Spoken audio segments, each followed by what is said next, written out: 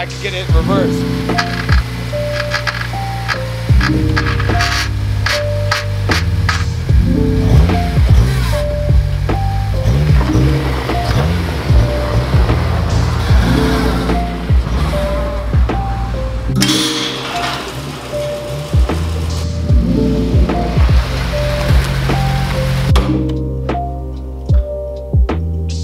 That was an event. What is going on, you guys, and welcome back to the channel. In today's video, I'm just gonna cut straight to the point. We gotta put a new clutch in the Civic. I was driving on the highway the other day, and then I went to downshift into fourth, completely locked me out of gear. So I had to limp it home, pretty much grinding through gears the whole way home. I am 95% sure my throw-up bearing is grenaded. So I'll pop a sound clip up. Whenever I heel toe this thing, load it up with the brake on and let the clutch out slowly, this throw-up bearing sounds gnarly.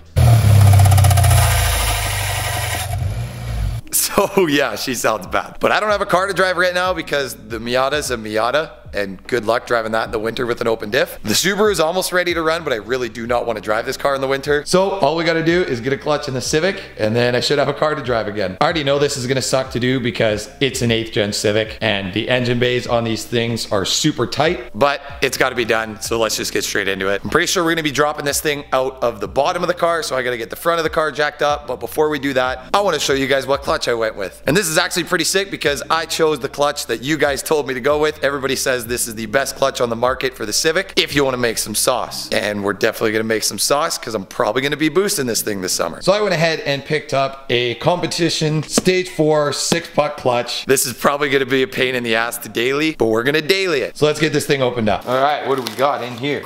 Instructions for adjusting pedal travel. We'll have to do that after we finish getting the clutch in. Because it is a 6-puck, heavier duty pressure plate, you definitely want to adjust your clutch pedal free play. First thing we got in the package, throw-up bearing, pilot bushing, and our clutch alignment tool. Next, we got our 6-puck clutch, baby. Oh, this thing's gonna chatter so bad, but she'll hold the sauce. Next, we got our pressure plate. This is what's gonna make the clutch pedal hard. Sick, that should be pretty much it. Did it come with any grease? It should have. What the shit? Where's the grease? We got a sticker, but no grease. Whatever, we'll figure that out later. I'm gonna start by taking everything on the top that I can apart. Now, I've never done this before, so you guys are gonna have to bear with me, but I'm gonna try and make as much of a how-to video as I can, because as always, we're gonna figure it out. We're gonna start by pulling the airbox off. You're gonna wanna disconnect your mass sensor up top here. So you can just unplug. There's a body clip on that. You can just pop that off. Pull the wire harness off of the intake tube. You're gonna need a 10 mil socket to pull the hose clamp off of each end of the intake tube. You're gonna pop all the clips off of your airbox, and then there's gonna be a 10 mil bolt on the airbox here, and another 10 mil bolt right on the back there.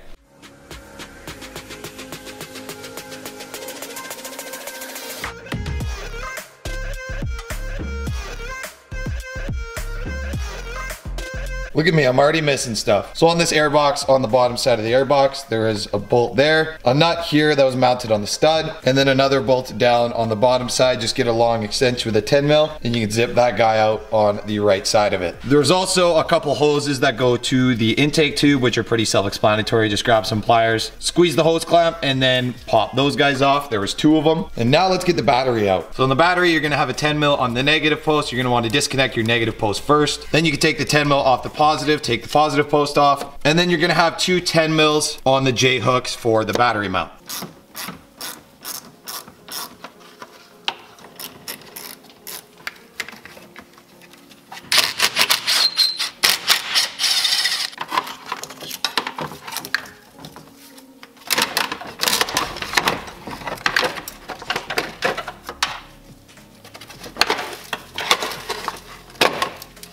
All right, next thing we're gonna do is get that lower intake tube out. There's 2 10 mil bolts that mounted to that bracket there, and you just gotta disconnect the harness off of the bracket as well. And then I think there's 1 electrical connector there to undo too.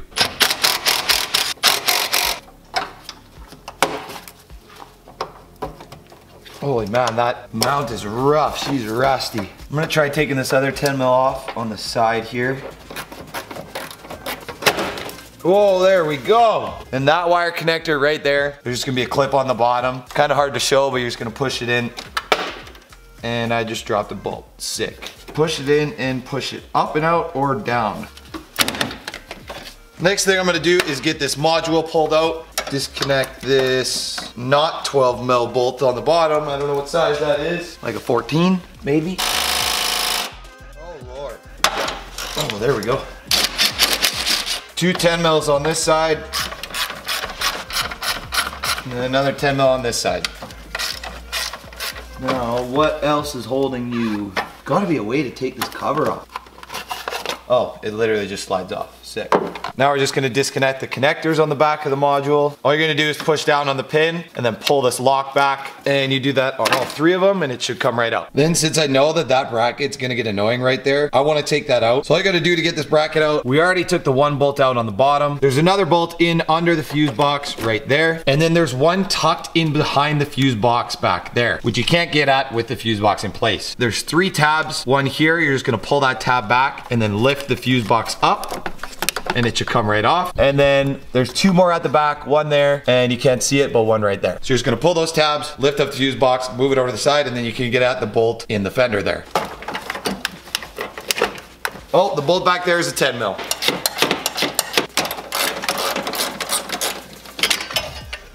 And then just so that I don't have to slide those 2 clips off the linkage, there's a 12 mil bolt there, and then there's 2 12 mil bolts under that boot. So I'm gonna get those taken out, that way those brackets are loose. And we're gonna slide these pins off the linkage, and then hopefully this should lift up and that should slide off and it should all be loose. I think. Let's give it a try.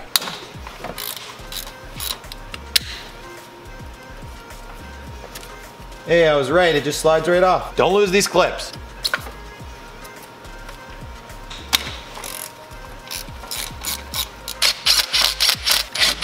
Now we are going to disconnect this little solenoid connector here. And then there's one on the front on the bottom down here. Now that we got that guy disconnected, I'm just gonna pop off any of the body clips that are holding the harness to the transmission. There's one green one here, and then that gray one right there.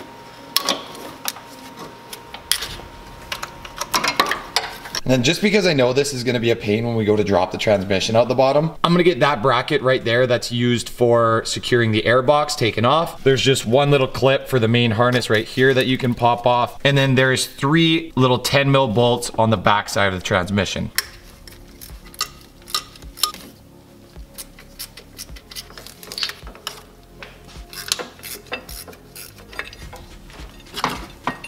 Next thing we're gonna disconnect is the little, I believe it's a transmission fluid temp sensor that sits right under the harness down there. You can just squeeze that connector, lift it up, get her unplugged. The next thing I'm gonna do, since I don't really wanna have to drain all of the brake fluid and have to re-bleed the clutch again, I'm gonna take this bolt off of the mount for the line that goes to the slave cylinder. That way it's gonna leave that soft line down here loose. And then we're gonna take the bolts right off the slave cylinder right there, the 2 12 mil bolts on the top, and see if we can have the slave nice and loose and tuck it over to the side on this battery tray up here.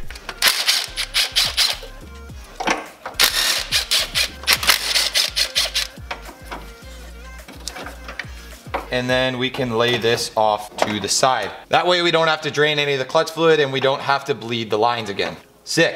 Next thing we gotta disconnect, I just realized there's a 10 mil ground right here. We're just gonna take the ground strap off of the transmission. We can leave it bolted to the body on the other side. Okay, now let's see what our throw-up bearing's doing in there with our clutch fork. You should be able to move it side to side like that a little bit, but you should not be able to move it up and down. Holy shit. Oh! My God. There's no frickin' way, dude. If you guys look inside there, you can see the clutch fork. I bet you I could pull that clutch fork right out right now. The little circlip that holds on the clutch fork, that circlip right there is supposed to be clipped into the clutch fork. And it is literally just chilling in there, completely loose. I can move the whole thing. Oh, now it's gone. What the hell? If that's all this was, I might cry. A little bit. But we're gonna boost this thing eventually, so I gotta put a clutch in it anyways, so she can handle the sauce. All right, let's keep ripping this thing apart. Now the next thing, and probably honestly the last thing we need to do up top here, is get the belt housing bolts out that bolt the transmission to the engine. Now on the top, I think there's only 2 up here. There's another one that bolts the transmission to the engine down on the bottom by the mount down there. But up top here, there's gonna be 2 17 mil bolts. I popped these 2 clips off on this engine harness mount here just to give myself a little bit more space. But if you could see down there, there's one hidden on the back side right there. It's a 17 mil, which is just right down there. And then there's another one right here. And I doubt you guys are gonna be able to see that because it's kind of buried, but it sits right down here by this upper rad hose right under this hard coolant pipe. So let's get those 2 taken out real quick. Oh my Lord, she's tight. Ow. All right, now that we got both of those two 17 mil bell housing bolts taken out of the top, we pretty much have everything up top that we need taken off other than the one engine mount, but I don't want to take that off until we have some kind of support on the transmission. So let's get the car on jack stands in the front, jacked all the way up as high as we possibly can, because we're gonna need a lot of space to drop the transmission, and I think we gotta drop the subframe too out the bottom.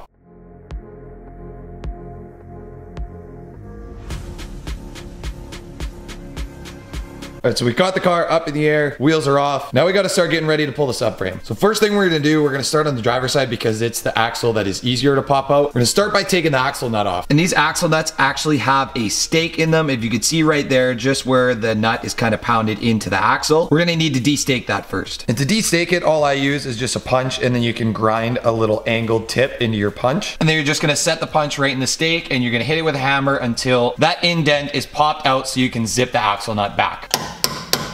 Before you go ahead and zip that axle nut off, that's about what it should look like when it's de-staked. Now we're gonna take a big impact and a 36 mil socket, and we're gonna buzz that axle nut off. I already sprayed it down with some penetrating fluid. I would recommend you guys do the same so you don't pull threads out. Wow, that actually went pretty good. Sick. Now that we got that axle nut off, I'm just gonna take a regular round punch, and I'm gonna tap the axle to make sure that it's free. And there we go, it's pounded back as far as that CV joint will move, and I can push the axle. It's nice and free inside the hub. Now let's move on to getting the lower control arm disconnected and the outer tie rod. And I'll show you guys why I'm doing it this way in a sec, but basically the sway bar is connected to the entire subframe, so you don't have to touch anything on that. You can unbolt the control arm, unbolt the tie rod from the whole steering knuckle assembly, and then you can drop the subframe. You do not have to disconnect the brake line. You don't have to disconnect the wheel speed sensor. You can leave basically this entire assembly bolted up to the strut so it can stay on the car. And then that tie rod, the sway bar, and the lower control arm are all gonna drop when you drop the subframe. The one thing I am unsure of with this is it does have electronic power steering, and the rack is bolted to the subframe. So I'm not 100% sure if you can unbolt the rack from the subframe and then drop the subframe and leave the rack hanging there by the steering shaft, or if you have to disconnect the steering shaft and drop the rack with the subframe, which would suck, but I'm sure we'll figure it out anyways. First things first, we're gonna get this tie rod disconnected from the steering knuckle. There is a cotter pin that holds it there, so you're just gonna bend those prongs straight, pull the cotter pin out, and then I believe it's a 17 mil nut on the top, but I'm just gonna zip that out with an impact.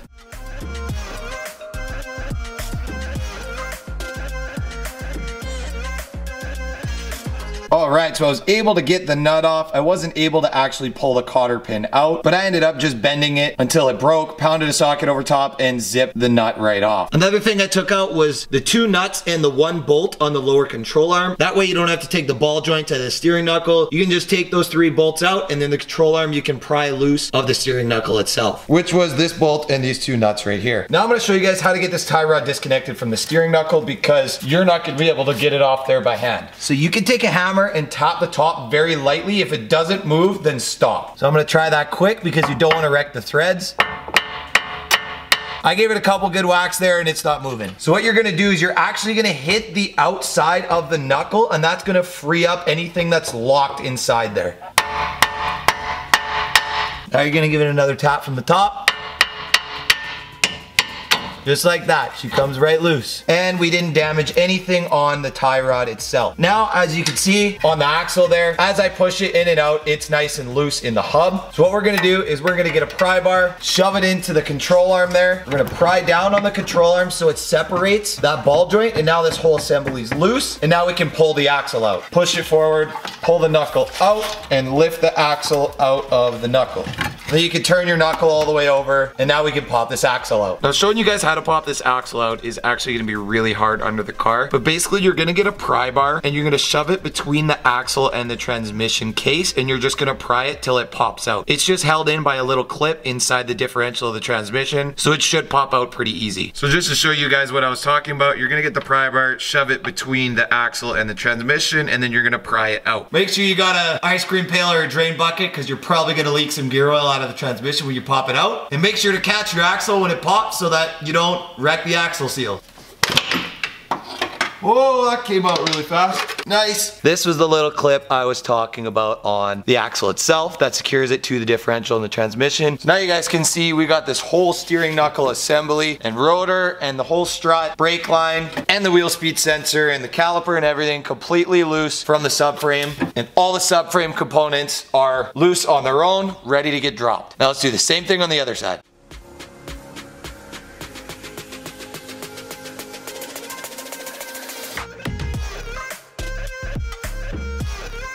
So this is what the whole axle setup looks like on the right side of the car. It's basically a straight shaft that comes out of the transmission, goes to a steady bearing, and then from there is the rest of the axle to the hub assembly. There's also this plastic cover that sits over top of the axle, but we gotta take that off too. So I'm not gonna be able to show much of this, but I'll time lapse through it because it's gonna be way too hard to film it. There's just not enough space to fit the camera down there.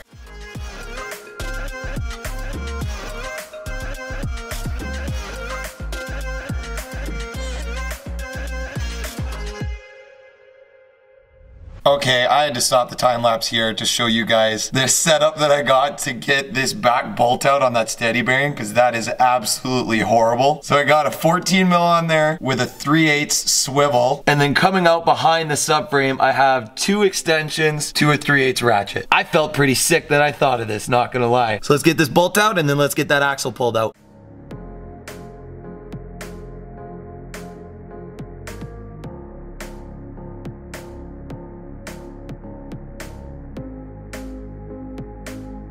Alright, so I got the axle out, and there actually was one more bolt on the top. That one wasn't too bad to get out. I just ran the same thing, 2 extensions and a swivel with a 14 mil shallow 3/8 socket. Once you get all 3 of those out, you can literally slide the axle right out. You don't have to use a pry bar or anything like you had to on the other axle, because there's no clip holding that one into the differential, because the steady bearing holds it in place when it's bolted up to the back of the engine. So sick, we got both axles out now. What I want to do ideally is unbolt the subframe, drop it a little bit, and then unbolt the rack from the subframe so that I can leave the rack chill up on the car and then just drop the subframe, because I really do not want to disconnect that steering shaft, but if I have to, it is what it is. So yeah, she's starting to look pretty empty. We're getting there. First thing I got to do before I start taking bell housing bolts out is get that little inspection cover off. There's just those 2 10 mils that are right there. Then for bell housing bolts, this is the front of the transmission. You're gonna have one bell housing bolt right there, which in case you guys can't tell, it's that one right there. Then you're gonna have another one right on the bottom under that inspection cover there. It's another 14 mil. Then on the back side of the transmission, there's a couple big boys. There's a 17 mil right there and another 17 mil up top right there. And that's pretty much it for just bell housing bolts on the bottom. One thing that I am unsure of, and there's no way you guys are gonna be able to see this, you can kind of see it there, but you see that little Honda logo there? That's actually your starter. And I'm not sure if the starter bolts through the engine block to the transmission, but there is that one big bolt there. I'm pretty sure that one goes through. I'm not sure about the one on the top. If there is one on the top, that is gonna be really shitty. So I'm gonna start by getting the rest of the bolts out, and then we'll get to that starter after.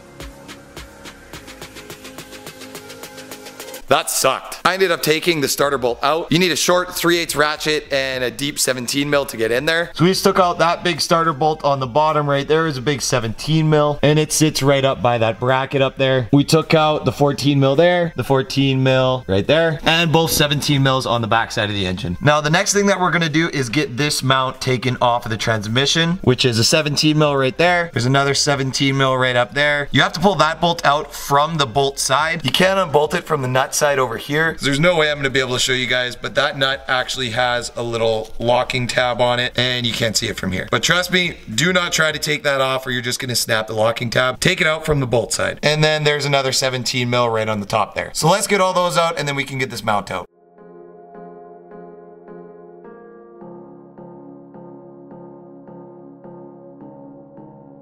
Well, it's a good thing I took that mount off, because there's another bell housing bolt hidden behind there. And I'm gonna be honest, I had no idea that was there. All right, so I went ahead and took that bolt out. It actually was a 17 mil. And look at that. Our engine and transmission are starting to separate a little bit, which is a good sign. That means they're not seized and stuck together. So now at this point, I'm gonna just start taking all the body clips out on this plastic panel here. And then we can get these splash guards taken off so that we can get at the front bolts on the subframe and we can get ready to drop this thing.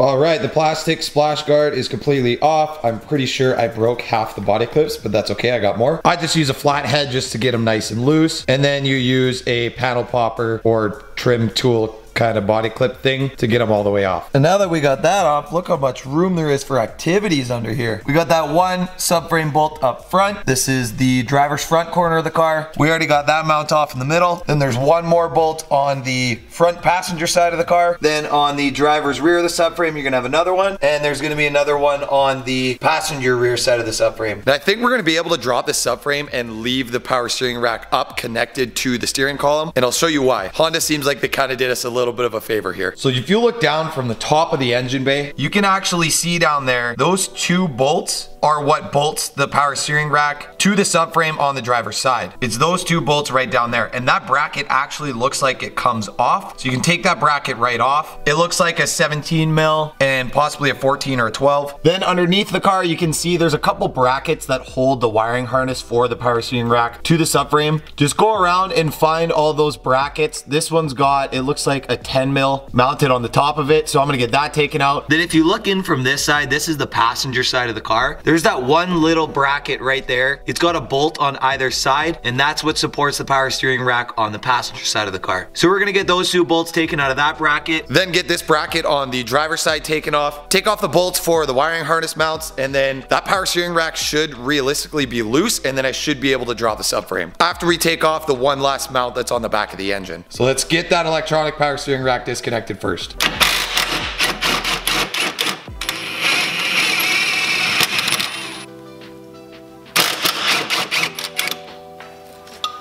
Yeah, that bracket comes right out. Sick, thanks Honda. You're making life easier. Nice, now let's get stuff disconnected on the bottom.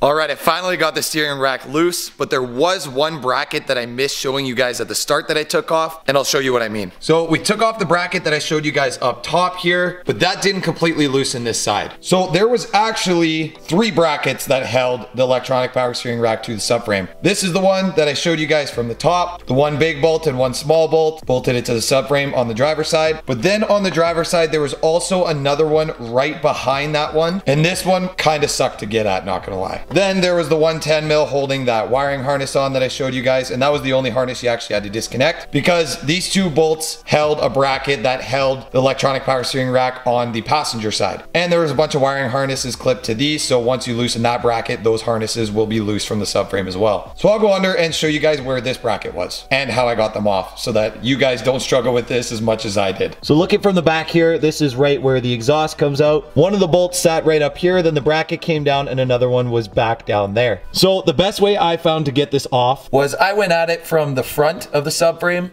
And for the 14 mil bolt, I basically got a 3/8 ratchet with a little baby extension on there and a 14 mil shallow socket. Came in from the back like this and just threaded it off that way. And then the 17 mil, I was able to get the ratchet right back here just with a 17 mil shallow and this 3/8 ratchet. And it took like 10 minutes to get the one bolt off, but I was able to get it off. Now at this point, we're pretty much ready to take the subframe out. All we got to do is take this big bolt off of the engine mount. This is the oil pan right here. So we got to take that bolt out and take this bolt out. That engine mount will be loose, and then we can get the subframe dropped.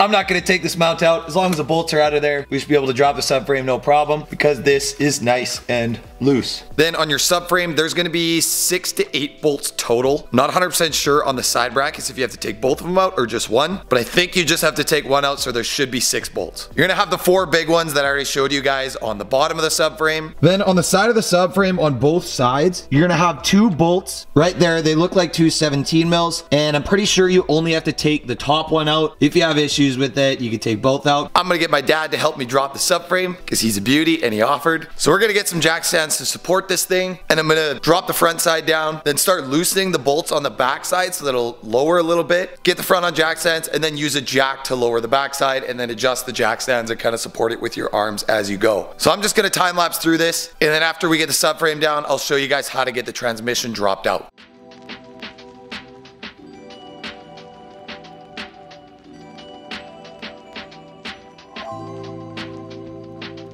All right, well, that sucks. That did not go the way I wanted it to with that rack. So we got the subframe dropped, but the steering shaft on the rack actually came right out. I thought it was gonna be locked to the steering rack on the steering wheel or the steering column, but she slid right out. That wiring harness though has tons of slack. You can totally drop the rack right on the ground. It does not pull on any of the wires, but this steering shaft literally slid right out of the hole. And I'll show you guys on the inside of the car what it slid out of. That's the shaft right there, right by the clutch pedal. It basically just lines up straight like that, goes through that hole right there and connects to your steering rack. Shit. Honestly, if I were to do that again, I would probably strap the rack to the car, but we kind of thought of that after the fact, so you guys can learn from my mistakes. But we'll figure it out when we get it back together. Besides the whole power steering rack situation, we're gonna get the transmission drop now. First thing we gotta do is get the engine supported by something. So what I'm gonna do is I'm gonna use a jack on the bottom. I'm gonna get a block of wood, and then we're just gonna get the block of wood right onto the oil pan right there. Jack the engine up just a little bit just to get some weight off of it, support it. And then for this transmission mount, we're gonna take those two 17 mils out and this 17 mil nut and the other 17 mil nut on the back side back there. That should let this whole transmission mount pop right out, unless there's another one under there that I'm unaware of, or this stud goes all the way through that. I'm not really sure. Then I'm gonna use the engine crane, and we're gonna bolt the engine crane to the transmission in those bolt holes right there. We're gonna slide it over and drop it out the bottom.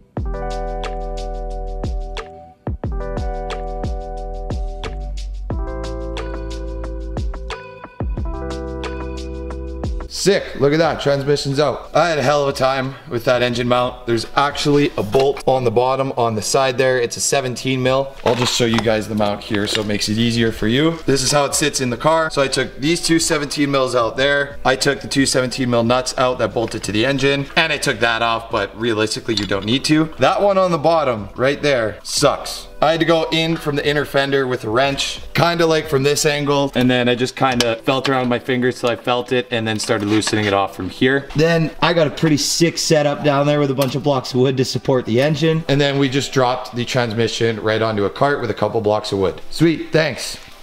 Nice. This throwout bearing is absolutely hammered. I can barely even pull this thing. It's like seized as hell. Let's see if the fingers are busted. Holy, that is shiny.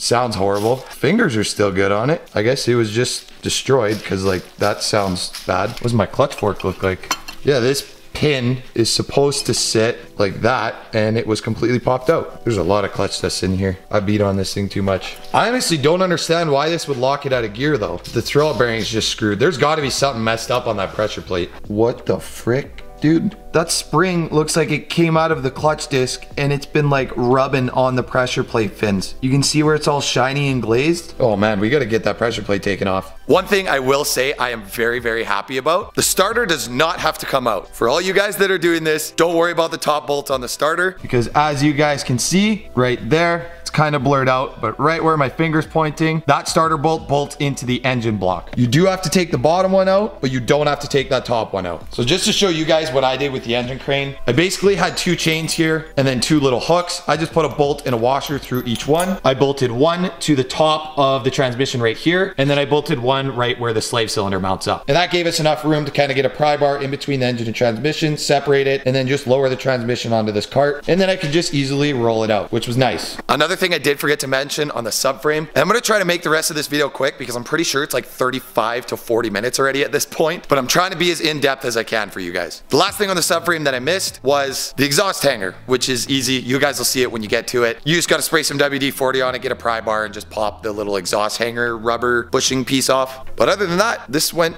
pretty good, I think. Now to get this pressure plate off, you just need a 10 mil 12-point socket, and we're just gonna zip all the bolts out. All right, what do we got? Oh God.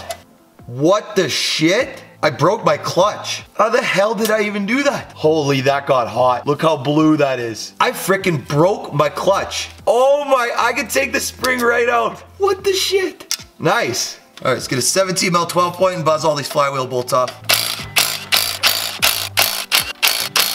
All right. Woo.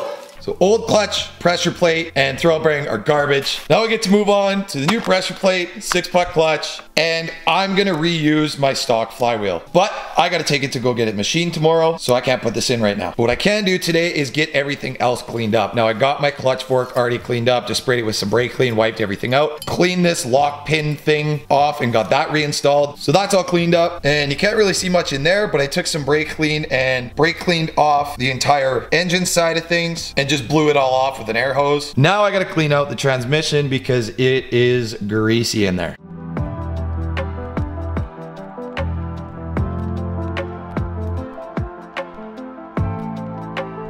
That was kind of satisfying. Got the tranny all cleaned up. All the clutch dust is all cleaned out of the housing. I went and got my flywheel machined. Now we got a nice, smooth, completely straight mating surface for our fresh 6-puck clutch to mate up to. So now that we got the factory flywheel machined, it's ready to go. If you guys want to buy a new flywheel or a lightweight flywheel or whatever you want to get, if you buy a new one, obviously you don't have to machine it because it is a completely straight surface. But if you're using your factory one, you do have to machine it. So next thing we're going to get replaced, because it's 10 times easier to do with the flywheel off, is we are going to get this little pilot bushing replaced, and I'll show you guys how to do that. Another thing I will say, if you guys are doing your clutch, it is a good idea to replace your rear main seal while you're here, but I'm not a big fan of replacing what's not broken. This seal's not leaking. It's been bone dry since I've owned the car, so I'm going to leave this seal in it. Hopefully I don't regret that, and hopefully it doesn't start leaking in the next like 10,000 K. So to get your old pilot bushing popped out, all it is a little bushing that just sits inside the crankshaft right there that allows your input shaft to kind of idle on inside the crankshaft. So how we're gonna pop that out is you're just gonna need a flathead screwdriver, and this is why I do this with the flywheel off, so you can use the crankshaft to pry it out. I like to put a rag over top of the flathead so you're not digging a metal groove into your crankshaft. All you gotta do is get behind the pilot bushing and just pry it out slowly, and make sure you're doing it around the entire surface so you're not etching it up like crazy.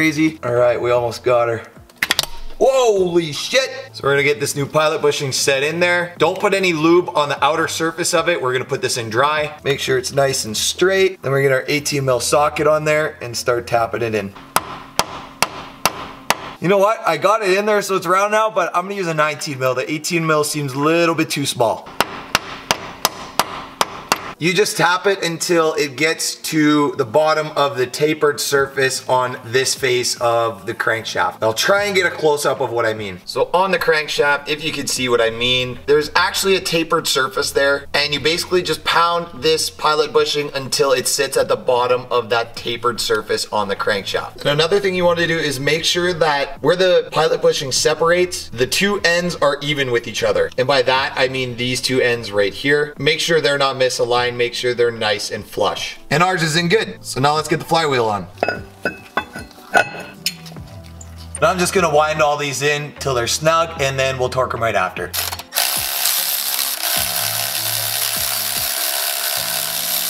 Now I'll show you guys how to torque them, because if you try and torque them by yourself right here, if you even try to tighten these, it's just gonna rotate your crankshaft. So you need to hold your crank pulley on the other side. Your crank pulley sits on the passenger side of the car, and it's what's bolted to the other side of your crankshaft. So all you're gonna do is get a big wrench with a 19 mil socket. You're gonna stick it on that crankshaft so you can hold it to prevent the engine from rotating when you're torquing down that flywheel. Now just to show you guys bolt torques for the flywheel, we're gonna tighten them in a star pattern, and they are all torqued to 90 foot-pounds. And I'm gonna put a paint mark on each one that I torque so that I don't go over them twice. Let's start with that one right there. Now let's do that one right there.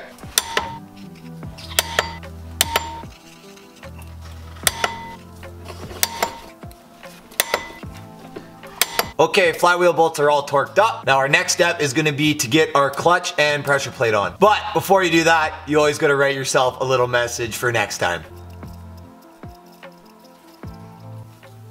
Did it again, eh? I had to add the A at the end because I'm Canadian and everyone thinks we say that all the time. Now before we even go to put this pressure plate on, when these pressure plates are new, they have some oil on the surface that contacts the clutch, just so that they don't rust in the packaging. So you're gonna wanna get some brake clean and spray that off and wipe it down. Then just wipe the surface down with a nice clean rag. You see all that? That came off a brand new pressure plate, so make sure you clean that off. Now we're gonna do the same thing on the flywheel. Beautiful, nice and clean. Now we are going to take our new 6-puck competition stage 4 clutch. The side where the springs stick out more always goes towards the pressure plate. So we're gonna get the alignment tool, slid through the splines on the clutch, and then we're gonna get the alignment tool into the pilot bushing, just like that, and push the clutch forward till it makes contact with the flywheel, and now we can get our pressure plate on. I know I have the writing of a 4-year-old. You probably can't even read that. Now that we got the clutch on, we can get our pressure plate on, and there's gonna be a bunch of alignment dowels. There's 1, 2, 3 on the flywheel. So we're gonna wanna line those up with the dowel points on the pressure plate. Now we can get our 6 pressure plate bolts in and get them all threaded in by hand. Now I'm gonna snug these up with my cordless ratchet, but you don't wanna torque them down with this. And when you're snugging them up just to seat the pressure plate, make sure you're going in a star pattern to prevent bending those diaphragm springs. All of these are gonna get torqued to 19 foot-pounds. And like I said, just like it shows in that diagram right there, you're gonna do it in a star pattern. And I'm not gonna torque these all right down to 19 foot-pounds right away. I'm just gonna tighten them up all in a star pattern just to compress the diaphragm springs against the clutch disc. Now that all the bolts are snugged right up and the spring is completely compressed, we can get them torqued down to 19 foot-pounds. And since you are compressing a spring here, I highly recommend just go over all of them one more time. Even though you torqued them all, just double check that they're all at 19 foot-pounds. All right, I double checked. They're all torqued to 19 foot-pounds. Now we can get our clutch alignment tool pulled out of there. Oh, that's the best sound ever. Sick, dude. Now we got a clutch again. Now we gotta get our transmission ready to be reinstalled. And to do that, we need to reinstall our clutch fork and our new throw bearing. So the way this clutch fork works is there's this spring that sits inside of it that holds it to this pivot ball right here on the transmission. And that pivot ball sits in this surface of the clutch fork with the clutch fork in there just like that. So the way that it locks it on is you are going to stick this pin through the clutch fork down there, and then you're gonna lock each tab into the hole on the clutch fork just like that. Now this is gonna expand around that pivot ball and lock it on the back side. But before you get this on, you're gonna wanna grease a couple points on the clutch fork, on this input shaft sleeve, and on the throw bearing. So I got some high temp synthetic, just AMSOIL grease here. Usually these kits come with grease. I'm not really sure why mine didn't. Maybe Competition Clutch just forgot to put grease in this packet. But for you guys, I would advise if the kit came with grease, use the grease that came with your clutch kit. But this is the same stuff they put in the clutch kits, so that's why I'm using this. So first thing you're gonna get greased up is going to be this pivot ball inside of the transmission. And you're basically greasing all of the contact points. Anything that is metal on metal, you wanna have a layer of grease on there. Next thing I'm gonna grease up is the inside of this throw-out bearing because it glides on that transmission sleeve right behind the input shaft there. And keep in mind when you're applying this grease that anywhere that happens on your clutch creates dust, and dust tends to stick to grease. So if you put a lot of grease in one area, there is gonna be a lot of clutch dust collecting wherever that grease is. So grease it up nice, but don't go too crazy. And I'm just gonna put a little layer of grease right where that pivot ball sits in the clutch fork. Then you're also gonna put some grease on the clutch fork little fingers, and then we're gonna put some grease on the actual fingers on the throw-out bearing. So now when installing this clutch fork, what you're gonna do is you're gonna get the top side of the clutch fork slid in through the hole in the bell housing of the transmission. We're gonna slide our throw-out bearing on, slide the fingers of the throw-out bearing onto the fingers of the clutch fork, and then the throw-out bearing should glide onto that input shaft nicely. Now you basically just find the center point of the ball on the clutch fork, and then you're just gonna push forward and it'll click right in. Just like that. Now our clutch fork is locked in. Our throw-out bearing glides super nice. Then I like to put a little bit of grease on the input shaft just to help it slide into the clutch disc a little bit nicer. And then I also put a little bit of grease just on the portion of the input shaft that sits on your pilot bushing. And actually while I'm at it, I'm gonna get this clutch boot reinstalled onto the outside of the transmission. Mint. And honestly, now that we got that throw-out bearing on and greased up, we got the clutch on, I've pretty much gone through all the how-to stuff so far. Reinstalling this is basically just reverse of the removal procedure. So I feel like I did a decent job explaining how to do this. If I didn't, let me know in the comments down below. If you guys have any questions, don't feel afraid to ask. I always try to answer every single comment that is on this channel. So if this video helped you guys out, make sure you're dropping a like and don't forget to subscribe to the channel. With all that being said, let's just time lapse through the rest of this. I'll stop at important points like torques for the axle nut. Everything else is just gonna be nice and tight with either the impact gun or just hand tight with a ratchet. So yeah, let's get this transmission back in the car.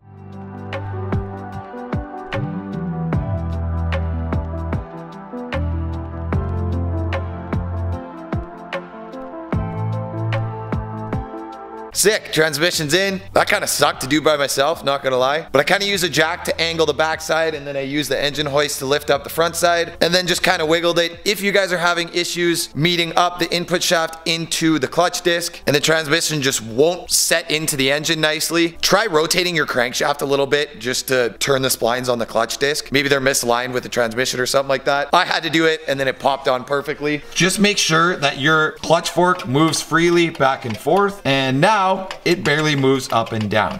Whereas before, I could literally grab this thing and shake it up and down like crazy. This one's not like a Subaru. This isn't a lock-in style throw-up bearing. On a Subaru, you gotta pull this and lock the throw-up bearing to the pressure plate fins. But in this one, it's just a free-flowing throw-up bearing. It just pushes in the fins on the pressure plate to disengage the clutch. So now let's get the subframe back in, get these other two engine mounts bolted back up, and get the power steering rack back in, which is gonna suck. But again, it's the same as the removal procedure. Just reverse that, get it all back in, and let's time lapse through the rest of this.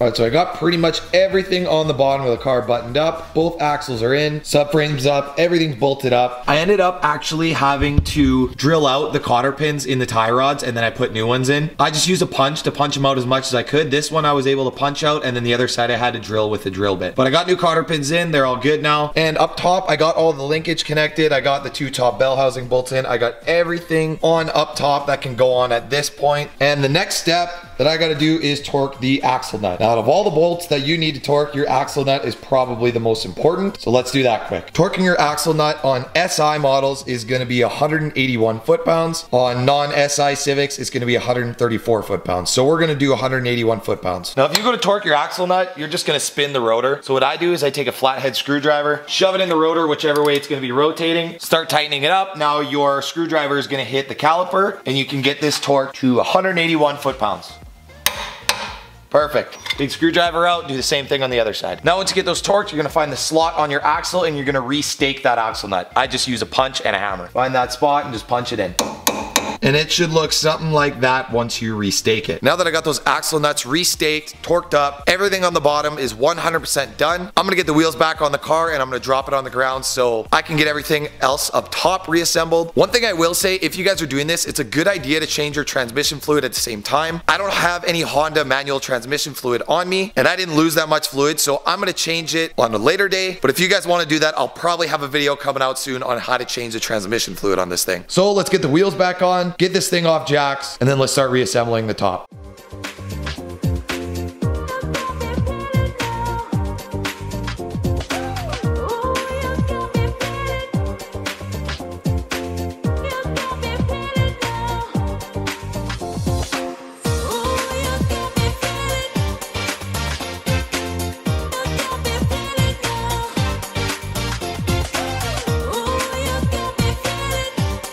All right, so we got everything completely finished, pretty much. The only thing I don't have on is my battery mount and the J-hooks because they were rusty as hell, so I wanted to paint them. So I sanded those down, primed them, sanded them again, and then hit them with a coat of gloss black. So I gotta wait for those to dry to get those back on. Now we're pretty much done. I'm gonna fire it up and see what happens. And then once I start it and we know that everything's all good and the clutch works, I'm gonna go inside and adjust the clutch pedal free play. And if you don't know what that is, when you order a clutch from Competition Clutch, they actually give you instructions on on how to adjust it. Basically, all you gotta do is loosen a lock nut on the clutch pedal, adjust it till you have about ½ an inch of free play in the clutch pedal. And free play in your clutch pedal is basically just the amount of play you have before your clutch pedal gets hard to push. Wow, I can't even push that with my hands. This thing's gonna be stiff. I've literally done so many clutches, I still get scared every time on the first start.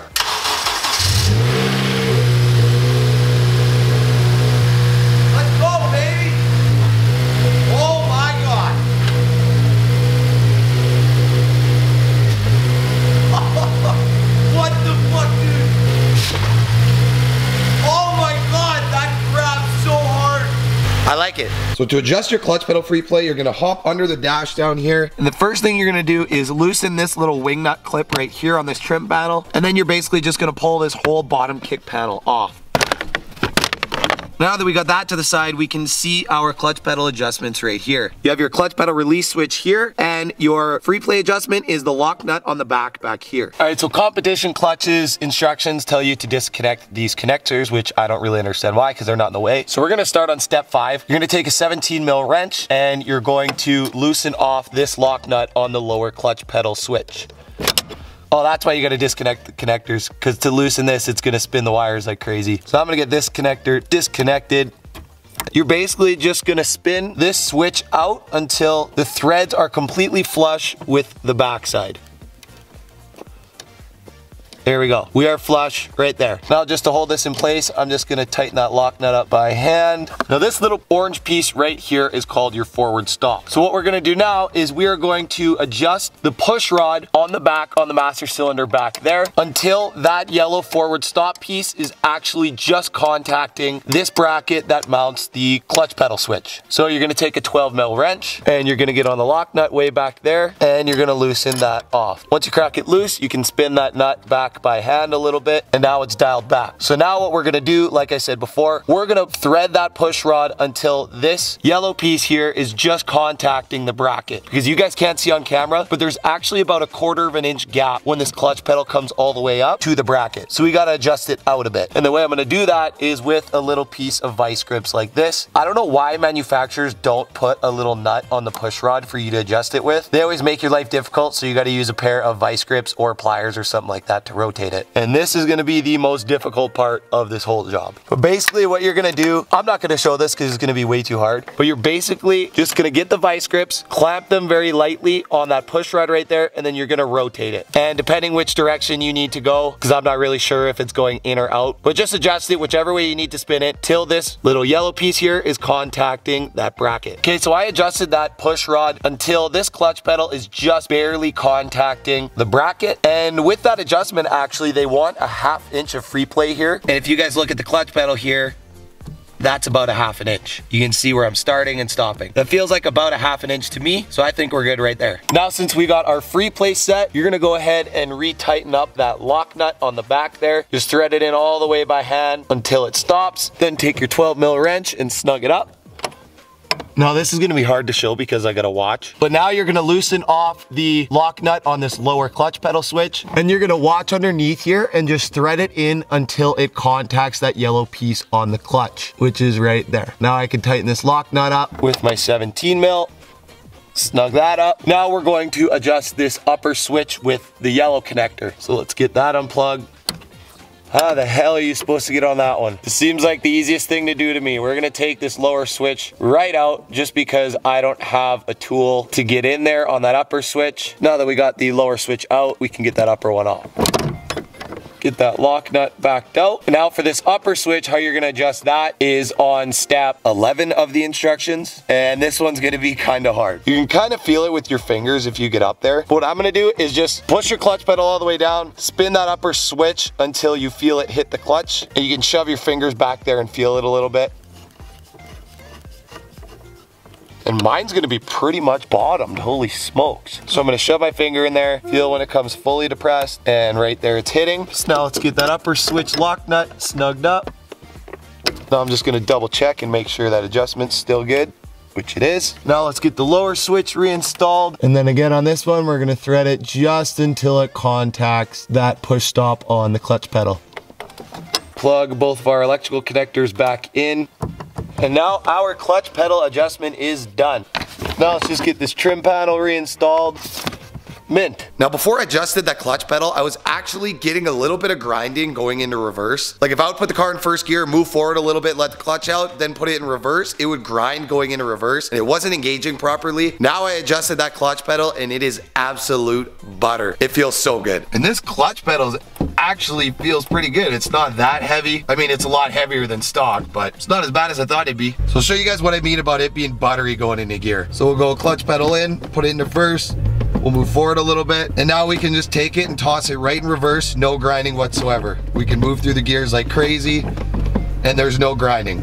Whereas before, if I would put it in first, move forward, and then toss it in reverse, it would grind a little bit going into reverse. Now that that clutch pedal adjustment's done, we got everything completely finished up. I even got this battery mount painted and bolted back up. So she is finally done, baby.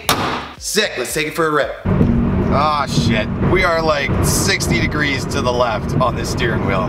So I'm gonna take a mental note of how far off the steering wheel is, and then we're gonna go in the shop, pop the steering wheel off, and recenter it. All right, so that's about how crooked my steering wheel was. Now I'm gonna get this thing pulled off. All there is, if you look on the side of the steering wheel here, there's one on either side. There's just a T30 Torx bolt there. So we're gonna get those two taken off to get the airbag off. Then once you get those two T30 Torx bolts out, they look like this on either side. There's gonna be an electrical connector on the bottom under a little plastic trim panel. It's for the airbag. You're gonna wanna unplug that. All you gotta do is just pull that black slider pin back and it'll unplug. Now this whole airbag should be loose and should come off nice and easy. Now I gotta get that ground for the airbag taken off. All you gotta do to disconnect that ground is just push that little tab and this will slide right off. Now we are going to disconnect this other connector here for the clock spring, and then I'm gonna take that bolt off and we're gonna get the steering wheel flipped up to the straight position again. All right, so I got this connector disconnected from the clock spring, took that 14mm bolt out, walked the steering wheel a couple times on either side, and now she should come off. So I have this set about as crooked as it was before. So now I'm gonna get the steering wheel taken off. And now my clock spring was set nice and crooked where it was before. So I'm just gonna reset the clock spring straight. And now I'm gonna get the steering wheel put on as straight as possible, and we'll see how close we got it. I'm probably still gonna need to do an alignment on it, but the reason you are able to do this and not do an alignment, just pop the steering wheel off and move it, is because we did not touch our tie rod. The tie rods are still at the same adjustment they were before, so all we are changing is the mesh with the steering column to the steering rack itself because our steering rack fell on the ground. So let's get this back on, take it for another drive, and see how straight it is. Hey, check that out. I eyeballed it and I got it first try. She's perfectly straight now. Sick. I can't believe I got that first try. Got the steering wheel back on and it fits perfect. I just eyeballed that and then put the steering wheel back on straight, clock spring straight, and it is perfectly straight. That was lucky though. I'm still probably gonna do an alignment on it. But now that we got this thing finally all finished up, that is gonna be it for this video. I know this video was like probably honestly close to an hour long, but I tried to be as in-depth as I could for you guys. If you guys are seeing this and you're trying to do this yourself, it's not that bad of a job. It does take a long time, but it is doable for you DIY guys. So if this video helped you guys out, make sure you guys are leaving a like on the video. Make sure you guys are smashing that subscribe button because it helps me out, gives me motivation to keep making videos. We got way more stuff coming for the Subaru. That thing's gonna make like 550, 600 wheel maybe this summer on E85. So yeah, peace out you guys. Thanks for watching. I will catch you in the next one.